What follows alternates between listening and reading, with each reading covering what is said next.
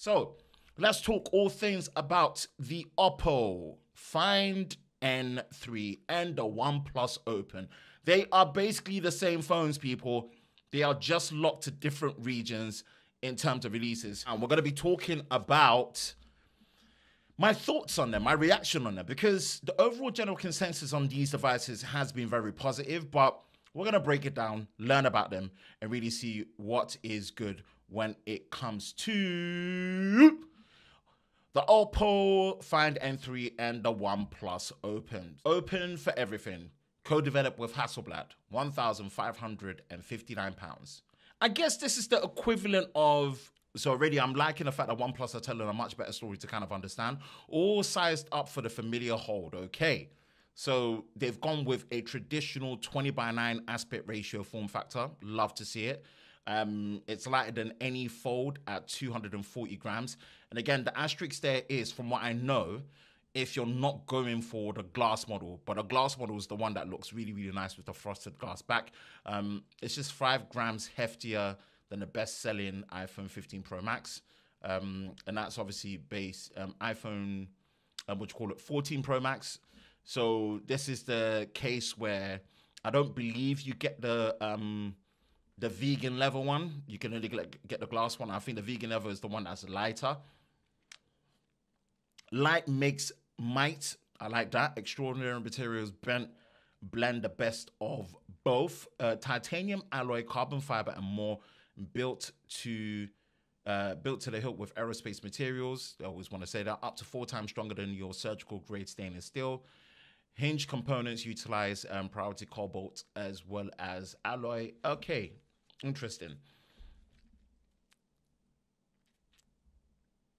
So twice as depth-defying, twice as epic. All right, here we go. So the outward display is a 20:9 aspect ratio, 2K resolution, 120 hertz, adaptive refresh rate, LTPO 3.0 display. All right, and what we have here is a fluid Super AMOLED display. Inside is a 7.82-inch 2K resolution display. Again, 120 hertz LTPO. It's a flex fluid, so it's using an ultra-thin glass. Just slightly under 90% screen-to-body ratio. 10-bit color, sRGB, DCI-P3. High-frequency pulse width modulation PWM at 1,440 hertz.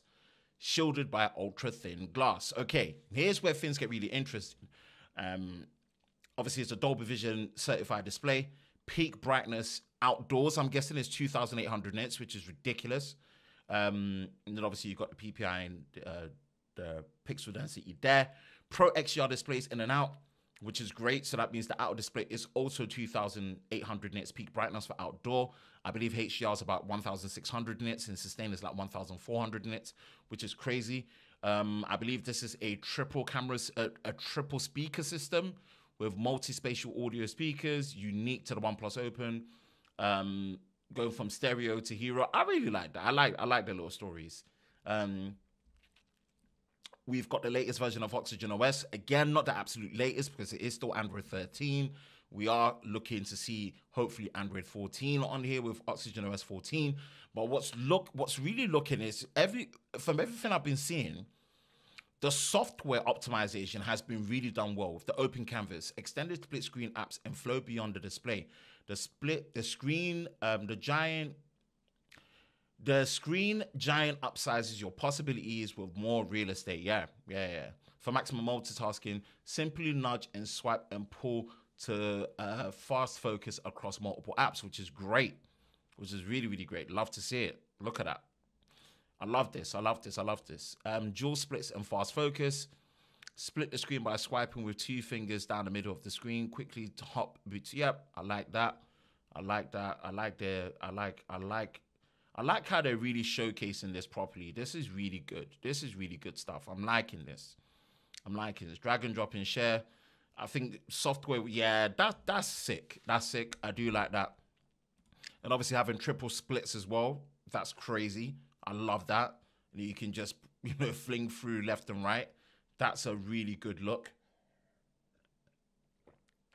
Expand, Yeah, they've done well. They've done very well. Boy, Google, take notes. They've done very well with their initial software out the gate, I must say. Analyzing data, reading content. Okay, and then cameras. So, main camera system is a 48 megapixel Sony LYT-T808 pixel stack sensor, which is a 1 over 1.43 sensor size. Pixel size is 1.12. I think that's the unbinned pixel size. If that's the unbinned pixel size, that's very, very good. I like that. The telephoto is a 6, so it's a 3x optical zoom. I would have loved this to be at least 4x, 5x. No, but at least it's high resolution. It's a 1/2 inch sensor size. The unbinned pixel size is 0.7. So the bin pixel size is going to be 16 megapixels. It's going to be 1.7. No, 1.4. f2.6 with autofocus. That's good. That's good. It's a 1/2 sensor. Yeah. And also the ultra wide is a 1/2 inch sensor size, 48 megapixels, 114-degree field of view. That's not that wide. That kind of worries me. So IMX581, that's not that wide. Because you really do need a field of view of at least 120 degrees to 123 degrees. I'm not sure about this. Okay. But it's a triple camera system co-collaborated with Hasselblad. So interesting. Make nighttime the right time. I like this. I like this. I really like this. I like the little story hits and whatnot. So the stack sensor is meant to be really, stacked pixel resolution is meant to be really, really beneficial to low light performance. Something I really want to test again. And I've kind of said this, that the first manufacturer that's going to do this properly, I'm going to be really happy with, where give me a 0.5 ultra wide, a 1x main wide sensor, a 2x in crop on the main wide sensor, a 3x dedicated optical zoom, and then a 6x optical zoom, right? I'm very, very much interested to see how this 6x in sensor on the 3x optical zoom works, because yeah, I really want to camera test this. OnePlus, Oppo, if you're listening and you're watching, I'm the home of the definitive camera comparison. I will throw it next to the Fold 5. I will throw it next to the Pixel Fold, and I will give you a comprehensive breakdown of the camera performance. Please, please, please, let me know if that can be done. Portraits and low light are highlight. I like that. I like that. I don't know about you, but I like that. OnePlus is telling a very good story with their situations here. So I definitely want to try out the portrait mode. That looks really, really good. Shot on a OnePlus Open, of course, the camera samples. And then specs on the performance, man. This is one thing that OnePlus just doesn't play. They just do not play. You've got the Snapdragon 8 Gen 2. We're gonna hear the announcement of the 8 Gen 3 and probably at the time of this stream, probably in the next 2 hours to a day. The Snapdragon 8 Gen 3 is going to be announced. 16 gigabytes of low power double data rate generation 5 memory extreme LPDDR5X. This is great. You've got UFS 4.0 storage, 512 gigabytes. Definitely on a foldable like this with how crazy the multitasking is. 16 gigabytes of RAM is great. 67 watt fast charging. I've said it. 67 watts, 65 watts is the upper limit of what a smartphone should be in this range, where you've got somewhere between a 4,500 to a 5,000 milliamp hour battery. Being able to charge from 1% to 100% in under 45 minutes, around 45 minutes, it's my dream, right? 45 watts is the bare minimum now, because with a 5,000 milliamp hour battery, you're charging to 100% in about an hour. This is something Samsung does, so that's kind of like the bottom limit in my opinion. But yeah, 65 watts, charge from 0 to 100 or 1% to 100 in around 45 minutes. That's my dream. That's what I want. Great to see that they've implemented it here. 4,805 milliamp hour battery in a split dual cell tech. Cross-channel thermal conductivity, staying power always. Love that. Wi-Fi 7, ready for the future. That is fantastic. Don't know if you need a firmware update for that, but that's really, really great to see. Very, very future compatible. Dual cellular 5G connectivity with 2 physical SIM cards, which is one thing I love. And of course, 5G connectivity. When we go to GSM Arena, what you can see is that I've got them lined up in terms of the comparison. And where we've got that lined up in terms of the comparison, if we go to differences, boom, if everything grays out to be the same. Apart from like some marketing differences in terms of the naming, right? Whereas the Oppo Find M3 on the right says LTPO3 OLED. This says LTPO3 Super Fluid OLED. Oxygen OS, Color OS 13.2. It looks like the Oppo probably has a 1 terabyte of RAM option. So I guess if you want more storage, that's the one that you go for. Video performance. There's a 480 FPS mode on the OnePlus by the looks of it. Don't know if that's the same or it's just a typo. Selfie camera. They managed to put 4K 30 on the selfie camera, but no 4K 60. So at least there is 4K this time, rather than just the odd thing that they do, which is 1080p. USB 3.1. Charging speeds are pretty much near enough the same. Yeah, they're the same phone, people. They're the same phone, which is not necessarily a bad thing, but hey, I gave you the analogy of how some car manufacturers do this, depending on what region you're in, and we pretty much just go from there. Not having wireless charging is not the one. It just isn't. I'm sorry to say. At this point, we should not be choosing between having wired charging and wireless charging. We can have both. You didn't have to put the fastest wireless charging in there. You could have just put 15 watts wireless charging. Trust me, everyone would have been happy. Not having wireless charging in there, it's inexcusable. I can't really let that pass in that sense. It makes no sense to me. And that's just me being real. And that's just speaking for the principle of whatever the price this is that you're charging for this, have a good value, mid, or it needs to have wireless charging. You can't be omitting these little things, right? Whether it makes a difference or not. And another thing to really state is that I'm glad they've done well to make this more of a global launch with the split region-wise between what we're getting when it comes to OnePlus and Oppo covering as much regions as possible.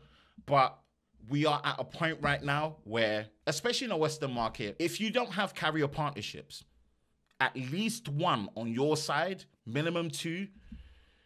So at minimum one, at least two. Expensive devices like this, no one's going to be buying them outright. I say this because smartphones, especially, are such fast depreciating assets. They don't hold value very well, especially Android phones. The smartphones that hold the best value the longest is iPhones. But even then, they are still depreciating assets. If you are not getting this in carrier stores to make it easier for people that have carrier plans already, that can just, pay minimal upfront to no upfront, upgrade on a 2-year to 3-year plan with insurance and all these things that just make it easier for acquisition, trust me, you're going to struggle to shift. And we circle back into this situation where these are phones that, honestly, reviewers are going to love, but normal people will have no chance of actually owning them. Carrier acquisition, right, doesn't mean that it becomes cheap. It just becomes more manageable. Those omissions make this almost a dead on arrival. It would have been a complete dead on arrival if it was just a China release only, like what they did with the Oppo Find X6 Pro, mainly speaking from Oppo's perspective. So I'm glad it is a global launch. I'm glad you can get it directly from their websites. I'm glad it's going to be coming from other different places, like if you're in the US, Best Buy and stuff. I'm glad. But in this current state of things and whatnot, missing things like wireless charging, not doubling down on making sure that you are getting carrier partnerships in, 1 or 2, it really just makes this a hamster on a wheel conversation. Form factor, build quality, software. Yes, I know it doesn't have a true IPX8 rating and it's got an IPX4 rating, But that's okay. It looks like the IPX4 rating kind of really meets the mark. It hits things well.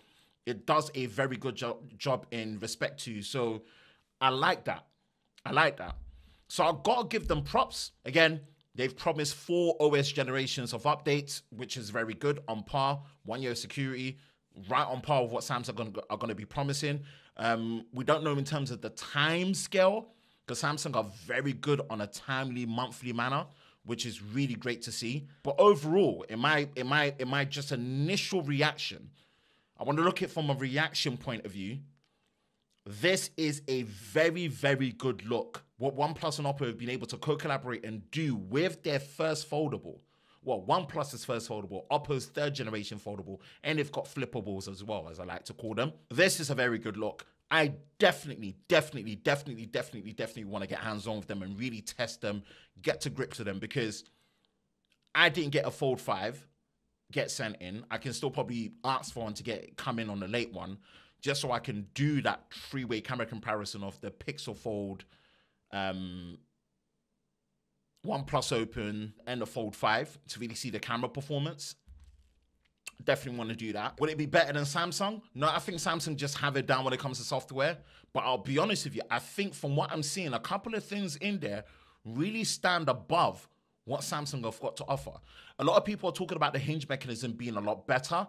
I still think Samsung makes a better overall hinge, because I've seen online that the Samsung holds at pretty much more angles, more steady than what you have on the OnePlus Open and the Oppo Find M3. But what you're seeing is a much better management of the inner display crease.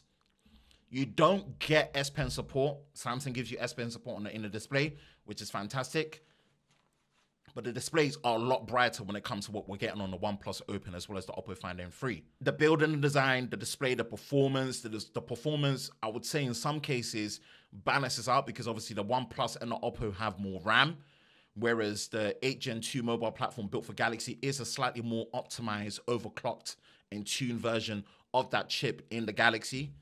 Cameras, again, I think cameras overall as a package, potentially, especially when it comes to video performance, Samsung is definitely going to take it. Pixel potentially might take it. Whereas in terms of the range of picture performance, yeah, it's going to be a tough battle, which is something that it's going to be such a toss-up that I really want to see in action. Battery and charging performance, definitely I think OnePlus are going to win it.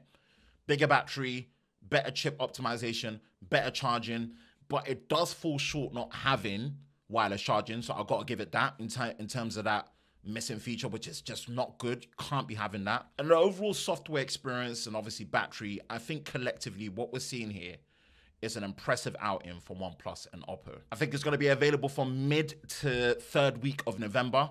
I'm going to try my best to hunt for one so I can get that content in. I think the main priority for me right now is to see if, let me know, would you want to see a OnePlus Open / Oppo Find M3 versus Fold 5 versus the Pixel Fold 3-way definitive camera comparison? You want it? I'm going to produce it for you, and I definitely want to test it and see how these phones. But in terms of my initial verdict, I would give it a very, very, very, very, very strong provisional 7.5 to an 8.